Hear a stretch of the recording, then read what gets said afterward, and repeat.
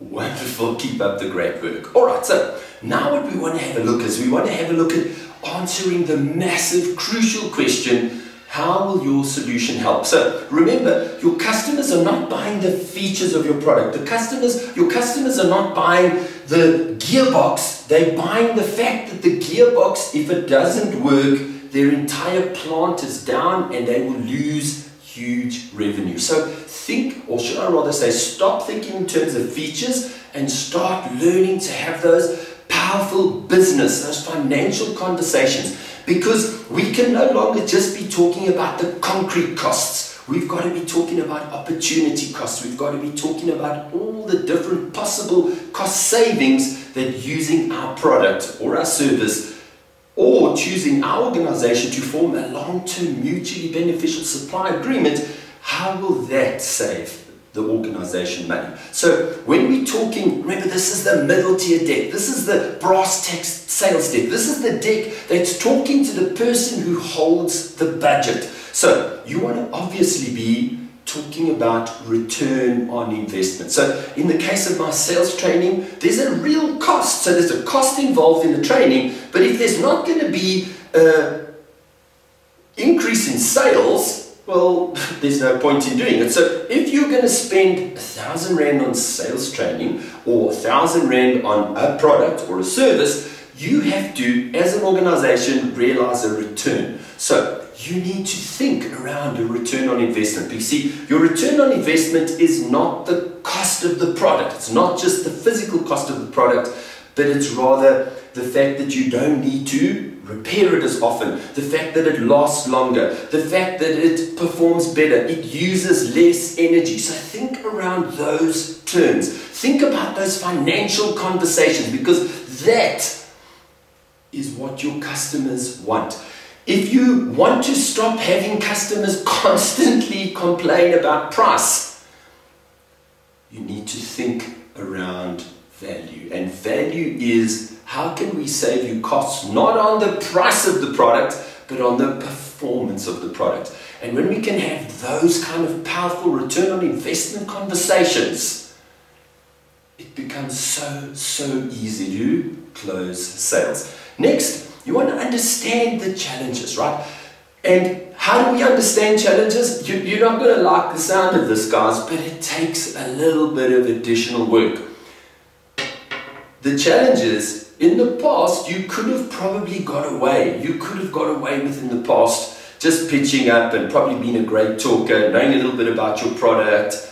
But today, customers are way more informed. Customers have very different expectations.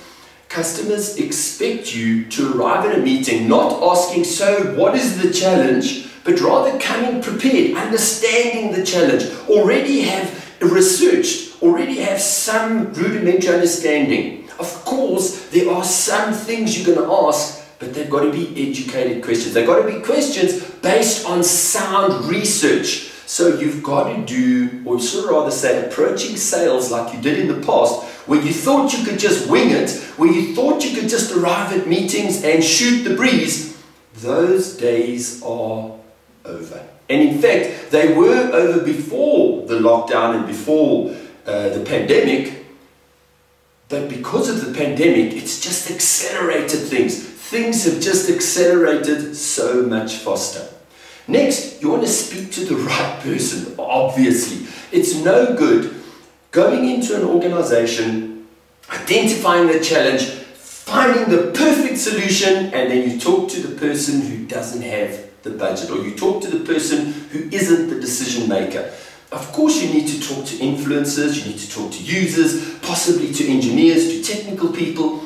But at the end of the day, until you speak to the person who holds the checkbook, until you speak to the person who makes the final buying decision, all of your efforts are going to come to naught. And remember how our approach is. We have a CEO or C-suite sales deck. So we influence from the top down, from a macro perspective, the big change. Then this deck we're talking about is the brass tacks middle second tier deck, where we're talking to buyers, where we're talking about return on investment.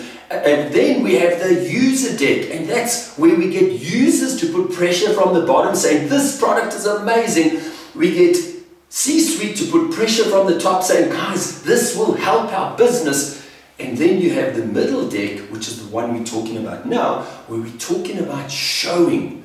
We're talking about return on investment. We're talking about understanding their challenges. We're talking about making sure when we've done all this work that we do indeed connect and engage with the right person. Next, you want to create meaningful numbers. You see, numbers speak volumes. If you go in and the only number you've got in your proposal is your concrete cost, well then guess what your buyer's going to do? They're going to compare your concrete cost price to the concrete cost of your competitor's product because they've got nothing else to compare it to.